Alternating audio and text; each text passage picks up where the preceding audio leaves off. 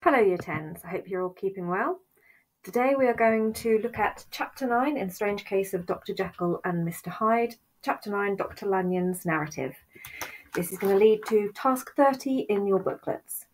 So what has happened prior to the extract that we have in your booklets we're going to read through today is Jekyll has written a letter to Lanyon asking him to collect a potion from his laboratory and take it back to his own house. He says his request is a matter of life or death. Troubled, but feeling he must help his friend in distress, Lanyon follows his instructions, but he arms himself with a gun. At midnight, Hyde comes to Lanyon's house to collect the potion. "Have you got it?" he cried. "Have you got it?" And so lively was his impatience that he even laid his hand upon my arm and sought to shake me. I put him back, conscious at his touch of a certain icy pang along my blood. "Come, sir," said I. "You forget that I have not yet the pleasure of your acquaintance. Be seated, if you please." And I showed him an example, and sat down myself in my customary seat, and with as fair an imitation of my ordinary manner to a patient as the lateness of the hour, the nature of my preoccupations, and the horror I had of my visitor would suffer me to muster. "I beg your pardon, Dr. Lanyon," he replied civilly enough. "What you say is very well founded, and my impatience has shown its heels to my politeness. I come here at the instance of your colleague, Dr. Henry Jekyll, on a piece of business of some moment, and I understood—" He paused and put his hand to his throat, and I could see, in spite of his collected manner, that he was wrestling against the approaches of the hysteria. "I understood a draw?" But here I took pity on my visitor's suspense, and some perhaps on my own growing curiosity. "There it is, sir," said I, pointing to the drawer, where it lay on the floor behind a table and still covered with a sheet. He sprang to it, and then paused and laid his hand upon his heart. I could hear his teeth grate with the convulsive action of his jaws, and his face was so ghastly to see that I grew alarmed, both for his life and reason. "Compose yourself," said I. He turned a dreadful smile to me, and, as if with the decision of despair, plucked away the sheet. At sight of the contents, he uttered one loud sob of such immense relief that I sat petrified, and the next moment, in a voice that was already fairly well under control, "Have you a graduated glass?" he asked. I rose from my place with something of an effort, and gave him what he asked. He thanked me with a smiling nod, measured out a few minims of the red tincture, and added one of the powders. The mixture, which was at first of a reddish hue, began, in proportion as the crystals melted, to brighten in colour, to effervesce audibly, and throw off small fumes of vapour. Suddenly, and at the same moment, the ebullition ceased, and the compound changed to a dark purple, which faded again more slowly to a watery green.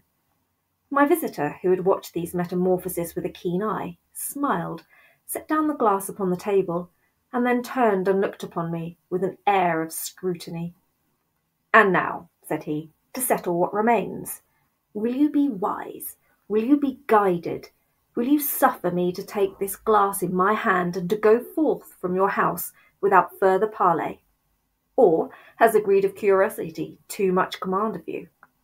Think before you answer, for it shall be done as you decide. As you decide, you shall be left as you were before, and neither richer nor wiser, unless a sense of service rendered to a man in mortal distress may be counted as a kind of riches of the soul. Or, if you shall so prefer to choose, a new province of knowledge and new avenues to fame and power shall be laid open to you, here, in this room, upon the instant, and your sight shall be blasted by a prodigy to stagger the unbelief of Satan." "Sir," said I, affecting a coolness that I was far from truly possessing, "you speak enigmas, and you will perhaps not wonder that I hear you with no very strong impression of belief, but I have gone too far in the way of inexplicable services to pause before I see the end." "It is well," replied my visitor. "Lanyon, you remember your vows. What follows is under the seal of our profession. And now, you who have so long been bound to the most narrow and material views, you who have denied the virtue of transcendental medicine, you who have derided your superiors, Behold. He put the glass to his lips and drank at one gulp. A cry followed. He reeled, staggered, clutched at the table and held on, staring with injected eyes, gasping with open mouth. And as I looked, there came, I thought, a change. He seemed to swell. His face became suddenly black and the features seemed to melt and alter. And the next moment I had sprung to my feet and leaped back against the wall, my arms raised to shield me from that prodigy, my mind submerged in terror. "Oh God!" I screamed, and "Oh God!" again and again. For there, before my eyes, pale and shaken and half fainting, and groping before him with his hands, like a man restored from death, there stood Henry Jekyll. So before we go over our vocabulary check slide, let's just take a minute to consider what has actually happened in that extract. So Mr. Hyde has turned up at Dr. Lanyon's house. He mixes a potion. He invites Dr. Lanyon to leave before he takes the potion so that he does not see what happens next. But Dr. Lanyon wants to stay. And in doing so, he watches Mr. Hyde drink the mixture, this potion, and then sees him transform into Dr. Jekyll. This is pure horror for Dr. Lanyon, and eventually the knowledge affects him so badly that he dies. So now let's have a quick look at a few words that you might find a little bit difficult in that extract. You may not, but we'll go through a few anyway. Where the extract talked about a few minims of the red tincture, it literally just means a small amount of the medicine or this mixture that he's making.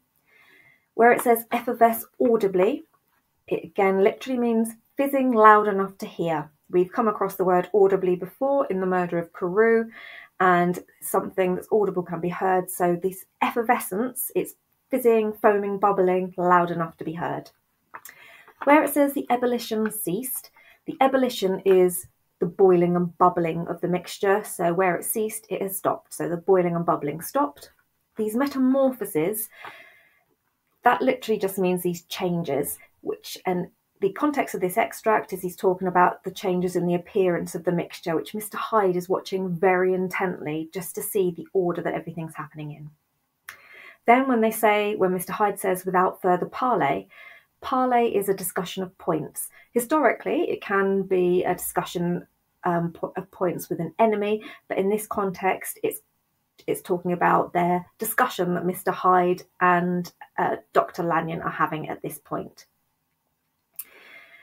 Then we have the word a prodigy. Now the term prodigy actually comes up twice in this extract. It's a polysemous word. It's a word that has more than one meaning, like very many words in the English vocabulary. In the one instance, it's talking about an extraordinary event, like a prodigious event. So a prodigy is an event that's going to be very extraordinary for Dr. Lanyon to witness. However, a prodigy can also be a talented youth, and we'll talk a little bit about that in a minute. Then it says, you speak enigmas. This is something that is difficult to understand or obscure. Dr. Lanyon says that to Mr. Hyde, as if to say you are basically speaking in a way that is difficult to interpret or to understand. The reference to transcendental medicine is talking about supernatural medicine. Derided, where he says derided your superiors, he's talking about ridiculing or criticising them in an insulting manner. So Mr. Hyde is saying that Lanyon in the past has derided his superiors who were interested in transcendental medicine, or the medicine of the supernatural, and looking at that kind of thing. And then we have submerged in terror. This is Dr. Lanyon by the end, where he's literally overtaken by the terror of what he has seen. So he's submerged in it. He's covered in it. So we're going to go back and think about that polysemous word prodigy for the moment. So we have the first time it comes up, he says, your sight shall be blasted. This is Mr. Hyde says, your sight shall be blasted by a prodigy to stagger the unbelief in Satan. So he's suggesting there that Dr. Lanyon is going to witness an extraordinary event that even Satan himself, the devil himself, would be astounded to see. And then later on in the extract, a bit further down, when Dr. Lanyon is watching this transformation take place, when he is watching Mr. Hyde turn into Dr. Jekyll, he says, "My arms raised to shield me from that prodigy, my mind submerged in terror." So again, he is talking about this extraordinary event. But also there could be a double meaning here from Stevenson, suggesting perhaps that Dr. Jekyll is in fact some kind of prodigy of perhaps then Satan, because we've had that word referred to previously in relation to the disbelief of Satan. So if he is potentially a prodigy of Satan, in a metaphorical way of speaking, in a manner of speaking, because of the fact that he wanted to dabble in this supernatural medicine or this supernatural science. So it could be here that Stevenson is using that language to suggest that that for all the Victorian gentleman that Dr. Lanyon was supposed to be, we know he has this inner side of him, this dark side of him that is Mr. Hyde. And therefore, in pursuing that, in pursuing what was dark about him, he is almost become like a talented sort of youth, or a talented follower of this sort of evil science. Now, many Victorians believed that the devil made people do evil things and commit evil deeds. Therefore, for somebody to be committing evil, they were some way in alignment with the devil. They were some way being taken over by the devil to do these deeds. So there is a sense there of the prodigy having this double meaning. We see further evidence for that when Dr. Jekyll is first described as having a sort of slyish cast, as if he is hiding something, and as if he is battling to suppress something within himself. We know that he is an educated and well-respected man. Therefore, if he can succumb to these evil urges, what does that suggest about good and evil, respectability and criminality? So taking this a little bit further, if we look at a few thinking points here, what methods does Stevenson use to develop tension and suspense in this extract? I would suggest you go back through, highlight a few words and phrases that that develop a sense of tension and suspense in this extract, and see what you can do with them. How do these methods then create the tension and suspense? Explain and analyse them. So, for example, as you probably saw when we were going through the extract, I have highlighted the part where it says "our profession" on the extract. So essentially, when Mr. Hyde says to Lanyon, "Lanyon, you remember your vows, what follows is under the seal of our profession," it's quite interesting that he should say "our" in that respect, because Mr. Hyde, of course, is not a doctor. We know that Dr. Lanyon is a doctor, and obviously we know that Dr. Jekyll is a doctor, but Mr. Hyde refers to it as "our profession." So Stevenson is dropping in little clues here as to who is going to emerge, or what manner of person is going to emerge. Where he tells Lanyon to remember his vows, he is referring to the Hippocratic Oath and that kind of doctor-patient confidentiality, or that all of this is something that he is not going to be able to necessarily report upon. Okay, so it is interesting that Stevenson at that point has Mr. Hyde referring to it as "our profession." There is a little hint there, there's a little clue about who is going to emerge. Then how do these methods create the tension and suspense? You can explain and analyse, as we looked at the mention of Satan in there, and the Victorian belief, some of the Victorians believing that it was the devil who made people do evil deeds. Look what other methods are in there. How do those methods create the tension and suspense? There is a lot of Gothic and supernatural elements in this extract. Why is this extract important to the themes and context of the Victorian gentleman, good versus evil, and the duality of man? So you can think about how you might explain and evaluate that. Of course, this all links very much to Stevenson's intentions, the context and Stevenson's intentions with the themes that he was creating.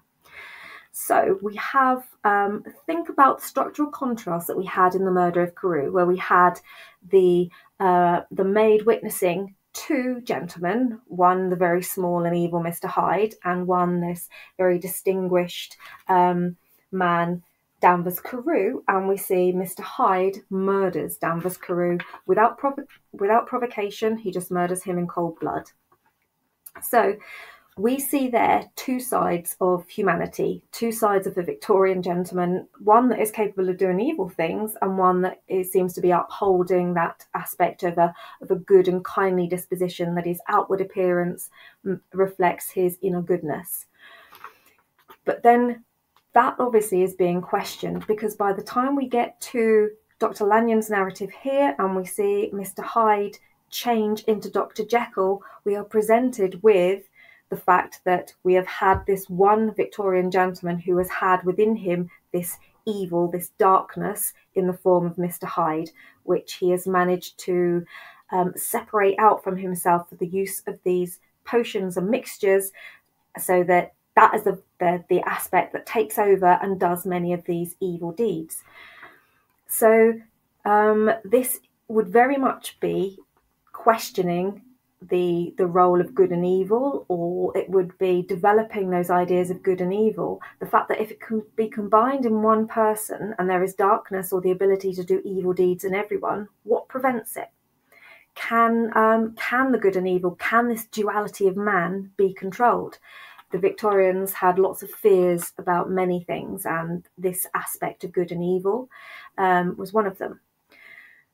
So you couldn't necessarily tell that Dr. Jekyll would be able to succumb to such evil, or that he had such evil in him. As I say, it did say he had a slyish cast at the beginning, which does suggest he was hiding something or battling to suppress something within himself. However, he was also very much a very highly educated man, well thought of. He was a doctor, and so well respected in his society as a Victorian gentleman. However, if somebody like that can give in to evil urges, again, where does that lead society? Where does that lead this question of respectability and criminality? Okay, so those things all help very much to tie into the Stevenson's themes and kind of commentary on Victorian gentlemen, good versus evil, and the duality of man. So finally for today, your task 30 then is 3 comprehension questions. Question 1, what does Lanyon see that frightens the life out of him, literally, because this, what he has seen eventually leads on to his death?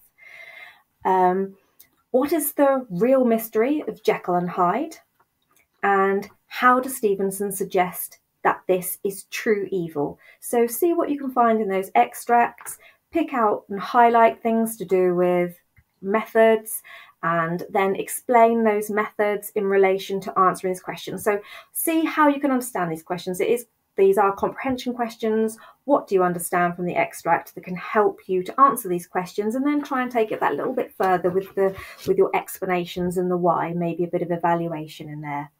Okay, thank you very much, Year 10s. It's been a pleasure to speak to you today. I hope you have a good day, and I look forward to seeing you all again soon. Thank you. Bye.